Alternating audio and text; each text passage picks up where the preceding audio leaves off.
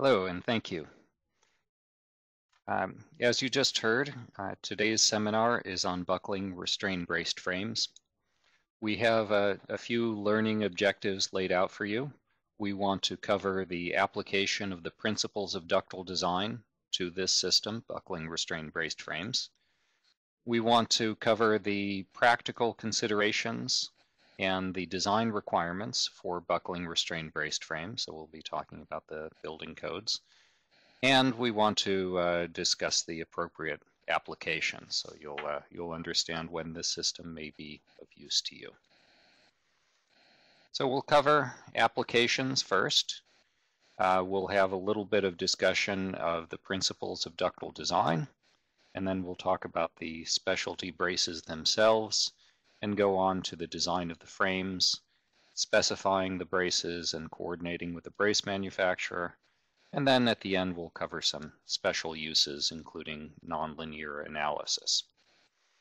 All right, so starting with the applications, you've probably seen in many areas of the country buildings under construction with these braces that are typically a different color from the structural steel that's being erected. So this is a building under construction in Southern California. You can see the steel frame and the white braces here, the buckling restrained braces. It's used fairly extensively for reasons that I will discuss later in low-rise construction, but that's hardly the only type in which this system is used. Used in large buildings. Currently, we're doing a large stadium using buckling restrained braces. That's not the only stadium that's been built with buckling restrained braces. This is a large building on the left. This is a high-rise building on the right that uses buckling restrained braces. Those are outriggers, and we'll discuss outriggers later in this seminar. So the buckling restrained braces can be used in certainly very large and tall structures. Buckling restrained braces have also been used in retrofit applications. It's perhaps not the stiffest system that you can use in a retrofit. Often retrofits of buildings are focus on reducing drift. But buckling restrained braces are reasonably stiff and can dissipate a lot of energy and can be used quite effectively in a number of retrofit applications. So it's a useful tool for a structural engineer to have for a variety of applications, and it's useful to understand what the braces do and what the braced frame system does for you. It's often worth considering as an alternative to special concentrically braced frames. The buckling restrained braces offer quite a bit of ductility, which is often quite useful in seismic design.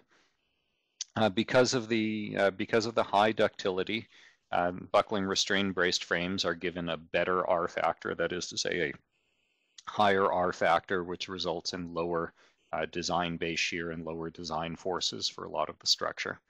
Also, and we'll see the implications of this, buckling restrained braces, because it's a somewhat softer system than the special concentrically braced frame, has a longer period.